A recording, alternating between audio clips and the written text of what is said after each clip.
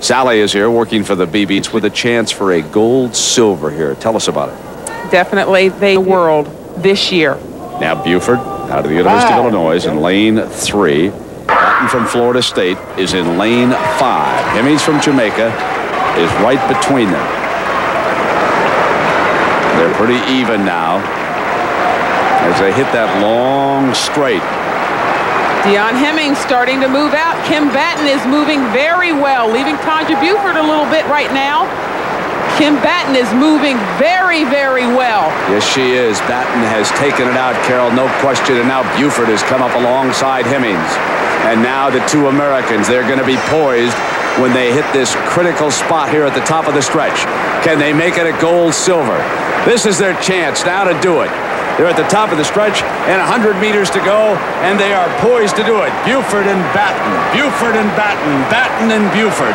They can do it. They can make this gold silver. They can do it, and here they are. Yes! A new world record! Holy cow! Oh, my God! 52.61! What a race!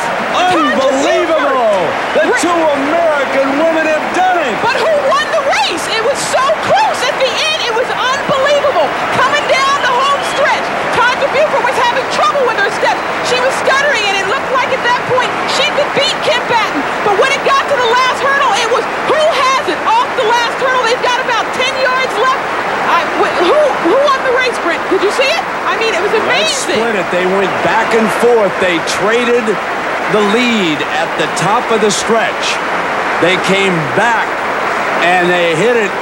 It appeared almost simultaneously, and both of them, in one of the greatest developments of this championship, have broken the world record, and Batten has been declared the gold medal winner.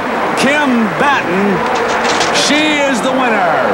Brent, we talked about before the race had lost its luster because the world record holder wasn't in the race. Now, back in '93, we had that great race with Sally Gunnell and Sandra Farmer-Patrick, but this race, incredible.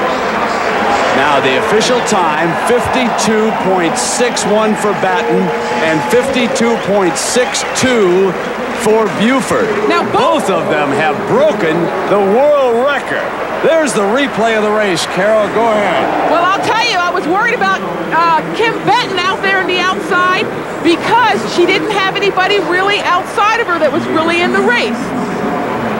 Now, that's Tanja Buford right there running well behind the other athletes. Now, she was running after Deon Hemmings and Kim Batten. Right here, Tanja really starts to move as they really shake Deon Hemmings of Jamaica, going into the shade, which I thought would be a problem.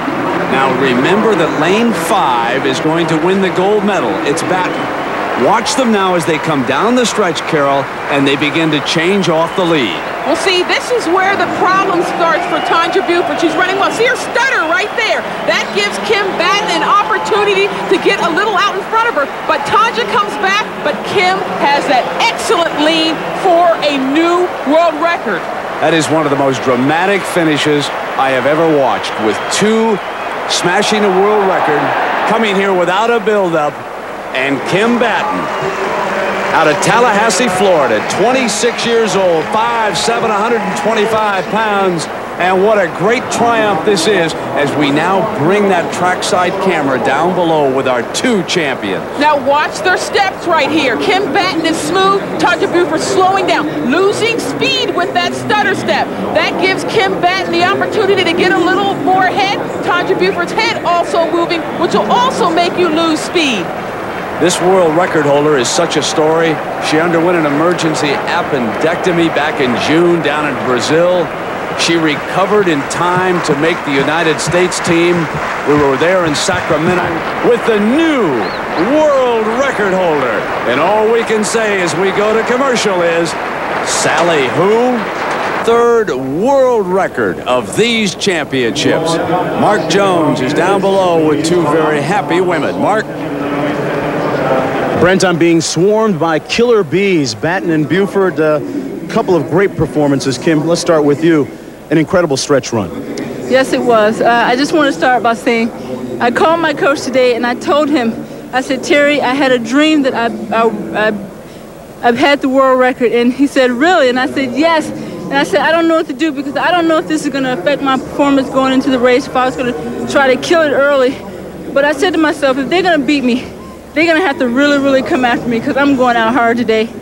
But Tanja, you did go after her pretty hard, especially in the last few meters. Tough to be disappointed with the performance today, even though it was only a silver for you. It's very tough to be disappointed, but you know, I didn't have the same dream, but I really came in very confident and felt that I could win. And I wasn't thinking about the world record, so I mean, I'm just happy. I'm still a silver medalist, and I went under the world record, so I'm pleased. It's the best that I could do. Thanks for joining us, both of you, and I hope you told Sally Gunnell that you were going to keep that world record a while, not just borrow it. Put it under lock and key. Back upstairs.